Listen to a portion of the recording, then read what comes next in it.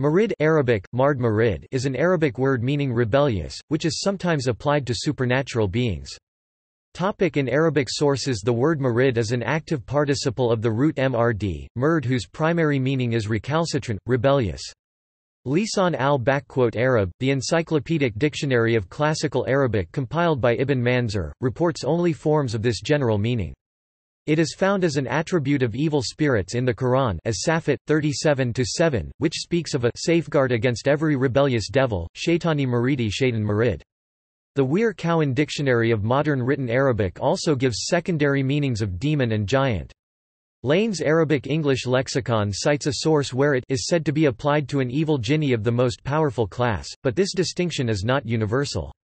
For example, in the Standard Macnaghten edition of 1001 Nights one finds the words marid and ifrit used interchangeably, e.g., in the story of the fisherman, a marid is explicitly mentioned in Surat Saif ibn Dhi Yazan.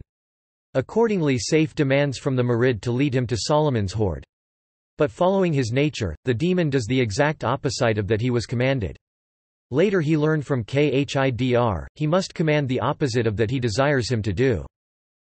In modern fantasy genres in Jonathan Stroud's Bartimaeus sequence novel series, marids are the most powerful type of demons summoned by magicians. In the Dungeons & Dragons tabletop game, marids are genies from the elemental plane of water.